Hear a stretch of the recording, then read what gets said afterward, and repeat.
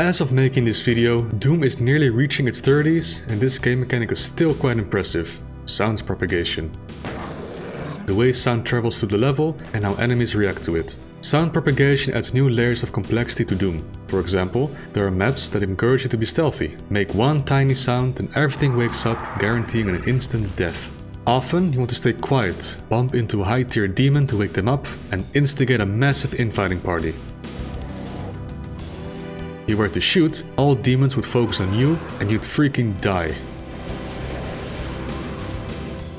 It is important to note that not all sounds will propagate in Doom. For example, sounds emitting from demons do not propagate. If anything, sound propagation isn't even related to how Doom plays sounds at all. It's a function the game calls separately from anything sound related. The function, p_noise_alert, is only called once when p_fire_weapon is called. p_fire_weapon is a generic function that handles the firing of the weapon you're currently holding. Press the fire key and the sound propagation code will run too. A funny oversight is that since it's not related to the sound code and it being a generic weapon firing handler, is that your weapon doesn't even need to make a sound at all to wake up enemies. I mean, we've all woken up enemies before by the sheer force of punching the air. There are plenty of oversights actually. No matter how noisy your chainsaw is, as long as you don't try to slice the air, the demons don't seem to mind the revving and the puffing of the chainsaw. Same with you humping walls. The oomphing doesn't seem to bother the baddies. Neither do other sounds.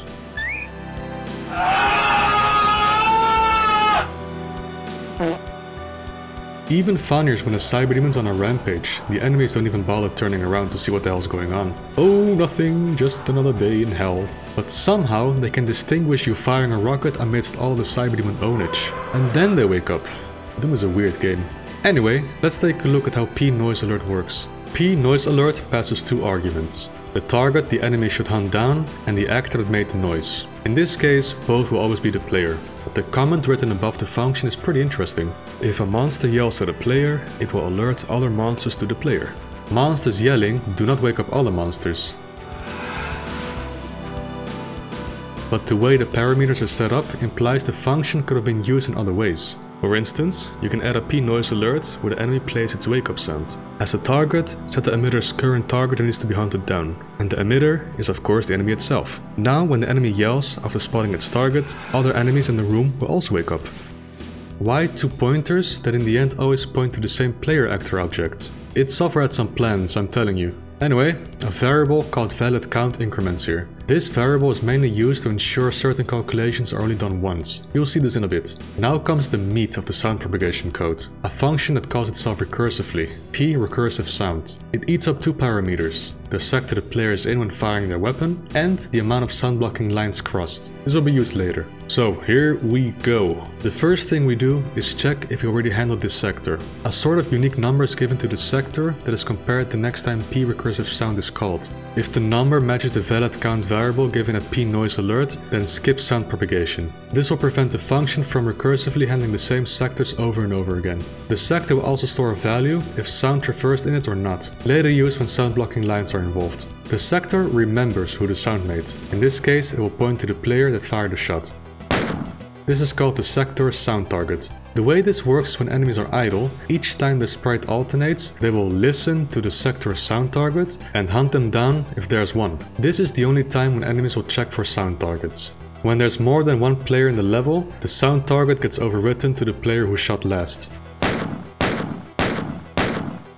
Interestingly, if you're playing multiplayer by yourself, die and then respawn, the sound target will point to your corpse until you make a new sound. Forgetful demons they are. Now, why look for the sector sound target in the first place? Doing it this way is a lot less expensive than iterating which enemies are in the sector and waking them up one by one whenever you fire a shot. Now with the enemies awake in the current sector, let's see if the sound can travel any further. For each line in the sector, they will do the following. Is this line a solid wall, or could it have a different sector on the other side? If it's the latter, let's continue. The line could be part of a door or lift. Is it open, opening or closed? If it's even one map unit open, sound can travel through, so we continue once again.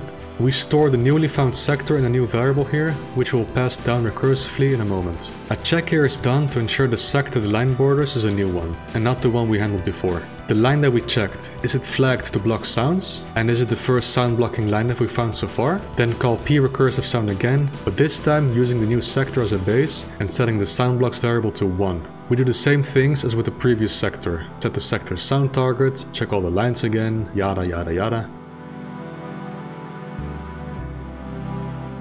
So this line here is flagged to block sounds. We will color these blue instead of red.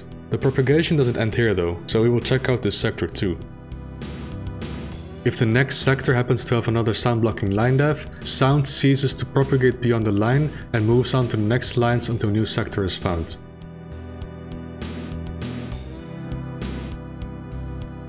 If no new sector can be found, the recursive function ends and sound propagation is finished. And yes, this is basically a flood fill algorithm. Nothing too fancy, but it works. This can go on for very long distances, even to sectors so far away that entities here practically hear nothing, but still react to it. Nobody ever said Doom is a realistic game. Now that we know how sound propagation works and how enemies react to it, we can apply some cool tricks. The most obvious one is sound tunnels, which even id Software used. You may have noticed in some Doom maps that walls have gaps or holes in them. id Software made these to propagate sound into a closet filled with enemies that normally don't wake up because they cannot see you. The sound propagates into these monster closets. Enemies wake up and then they either open up the wall or walk into teleporters to teleport into the map. If you don't want to use these ugly tunnels, you can also utilize dummy sectors. Dummy sectors can be seen as portals between 2 or more sectors. A dummy sector is used to trick the engine into thinking the sector is part of another sector, but is, in this case, disconnected. Then there's the ambush flag for enemies, or often incorrectly called death monsters. Enemies set to ambush will be granted 360-degree vision when the target is set through sound. They will remain asleep until the player presents itself in a 360-degree vision. Another experiment you can do is see the sector's sound target in action. For example, you can make an out-of-bounds enemy teleport in by pushing it into the teleporter through a barrel explosion. If the enemy teleports into the room where you fired a shot, it will always teleport in angry at you. If no shot was fired, it will teleport in asleep. Granted, if you are not in the enemy's line of sight, of course. Lost Souls are weird too. Each time they slam into a wall, they check the sector's sound target to immediately wake up again and hunt down the player that fired a shot. If they slam into a wall in a sector that has no sound target set because, for example, the door was closed when you made a sound in the area next to it, it will fall asleep.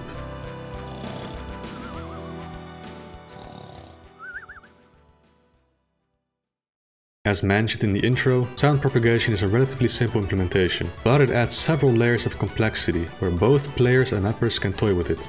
Thank you for watching as usual, big thanks to the patrons and YouTube members for the monthly support, and shoutouts to 19day, Agonizing Oral Pain, Agonizing Rectal Pain, Andrew Dunai, Andrew Riss, Andrew Yukumchuk, Andri Diklin aka Mackhauser, Anthony Sicko, Art Cox, Beaks Make Me Kum, Bitcore, Bofu, Brother Bob, Bobski, Bonderstorm, Cyprian Rusun, Arion Sista, Erwin Wolf, Francis T218, Frigiduck, Green Knight 9000, Jeffrey Catalan, Joseph Shans, Katsune Teku, Kirill Gorobets, Master Biggie, Matthias Sippert, Max Payne 67, Mr. Charon, Nighthawk 71, Old Man Han, Pete Peterse, Pyro Shi, Quake Gamer 632, Raven King, Ryan Quinn, Riley, Robert Wakely, C Nanana, Skull Bladder, Space Duck, Spectier, Steak Jacobs, Steven Halustik, Teko Kami, The Boz CL, Thomas, Tim Goldberg, Timothy Collar, Turbine 2K5, Victoria, Watch Space Dandy, White Fuzzy Santusi, and Who's Ace. Wish you all a very Merry Christmas, Happy Holidays,